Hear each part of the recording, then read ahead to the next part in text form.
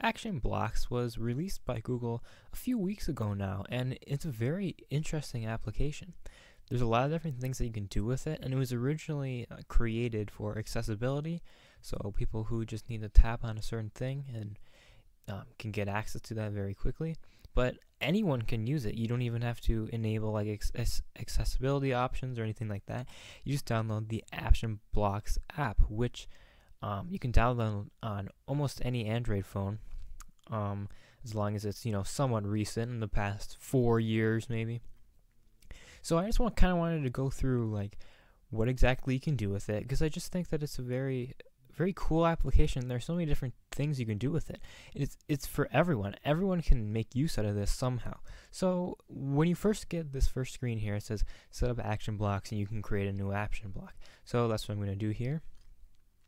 And it just gives you some common actions you can do, and then you can create your own. So basically anything that you can ask Google Assistant to do, you can create an action block for. So when you create an action block, you write out what you would ask Google Assistant to do, and then you can put that tile or block onto the home screen of your Android phone. It's like a widget. You can tap on it and then it automatically does that. So I'm just going to kind of go through how this all works. So for common options, let's just say we click on play video. So it gives you a little example here, play cat videos on YouTube. So that's what it would do, and then it goes to your YouTube app, and then it plays that kind of stuff. But say that I want to create my own. So say I just say open my YouTube subscriptions, like that, and then you can test the action to see if it actually works. So you can also enable or disable always speak action out loud. I could just kind of like to keep that off because I don't really want it to say it all the time. But test action, and it brings up Google Assistant, and then there we go. It went right to my subscriptions, and then down here it says return to action blocks, so it'll just let you do it. But as you can see, this is my subscriptions. This isn't just home, so it didn't just open up the YouTube app, which is super great. So then say yeah, it works. You hit yes, test completed. So then you can hit next, and then you can create you can add an image for it that will go on to your home screen. So you can either get some random image, you can find something online, like say you get the YouTube app icon, you can put it in there, or you can take a picture of something, or they have a few little symbols here that you can use just for a few different things, like a start, a remote, kind of your things that you would use for actions.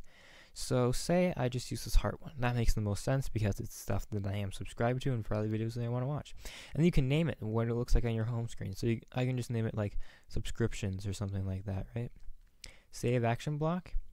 And then it just kind of says what exactly you need to do. It's just like a widget. So you can either add it automatically, or you just hold it down and then you can place it on your home screen.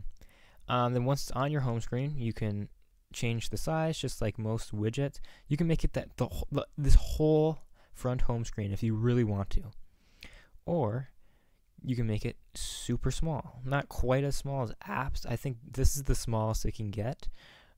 So as you can see here, compared to this folder or the Play Store app here, it is a little taller, but it occupies the same amount of space. So say it's just right here. Now all I gotta do is just click on it. Brings up a little assistant prompt, and then it brings you to it. It takes about 5 seconds from clicking on it to getting where you want to go. It obviously depends too on how fast your phone is, and if you're connected to the internet or whatever, if you need to do that kind of stuff. But yeah, that's just an example. So let's say we go back into action blocks.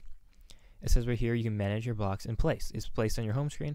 If you take it off, then it tells you that it's gone. So if just to remove it, just bring it up just like any other app or widget. So we go back to action blocks and it says not placed. So it tells you whether or not it's on there. And then if you want to, you can place it again, or you can test it, change it, edit it, whatever.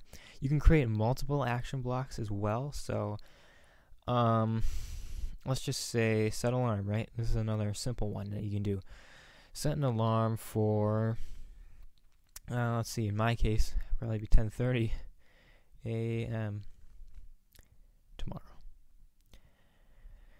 tomorrow.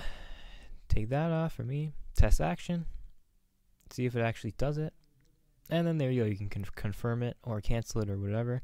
And the action blocks can be great for like grandparents or something like that who just want a few simple actions so they can, open up this messaging app so I can message my daughter or something like that. That could be great for them, or it could be just great for little things that you do with your assistant all the time. So you can turn off lights and all of that stuff. Allows you to edit lights and thermostats and all of your home stuff. And you can pretty much do the same thing here just by putting it on your home screen. So then here, like with other actions besides just like the common ones, this is where you can get more complex with it. So you can like make a reminder or something. Like you can just tap on it and then you can just type in a reminder instead of having to ask the assistant, remind me to bake cupcakes tomorrow, that kind of a thing, Or you can just have it open an app. So this is what I think would be good for some people who just need to like get to a certain thing. Like say you want to, like it says here, open the Photos app. You can open up photos, or you can open up like a certain album or something like that of photos that you have. And then of course you can just create custom ones. So anything that the assistant can do. So even like play a game of Mad Libs, because Mad Libs is, I don't know if that's capitalized or not, is just part of the Google Assistant. So then you just hit next, test it, and there you go. It starts playing Mad Libs, even though you don't even have the app installed. It's just a Google Assistant thing, which is awesome. So I don't really want to play this right now, but you can then just add this to your home screen. So symbol library. Let's see, is there a game one? Oh, same with just looking at the camera. You can have it open the camera or take a video or something like that. There are just tons of cool little options. Let's just say I do this. Mad Libs. Save action block. Next. Hold it down. There you go. You can play Mad Libs whenever you want. If you really want to. And then, of course, it's just not placed for any of these. So yeah, you can just create a custom one. You don't have to do anything on that is listed on here. These are just a few good options. And then, like I said, there are home control options, so you can turn on lights that you may have in your house, set the temperature of your thermostat if you have a smart thermostat, or turn them off at night. You can also do like routines, such as morning routines. So you can have if you set up a routine in Google Assistant that's like a morning one, say, you can have it set an alarm for a certain time, and then once the alarm goes off, it will read you the news and maybe turn on a light or turn up the thermostat or turn down the thermostat or whatever you want. You can add one of those routines in here as well. So like turn on lights or whatever. Yeah, like it says here, it requires that you already have our smart home products set up in your device. You just have to set that up in the Google Home app. But again, like I said, if someone sets this up, say you have grandparents who you get a tablet or an Android phone or something like that, if you set up a lock in their house or lights or something like that, and you just want them to quickly access it, you can add one of these action blocks on their home screen. They can just tap it, and then it just works. It's a super cool idea. It's like extremely complicated, but it's just a great idea. So I just thought I would share that. And because I feel like a lot of people could get a ton of use out of this. So yeah, thank you guys for tuning in to Tea Time.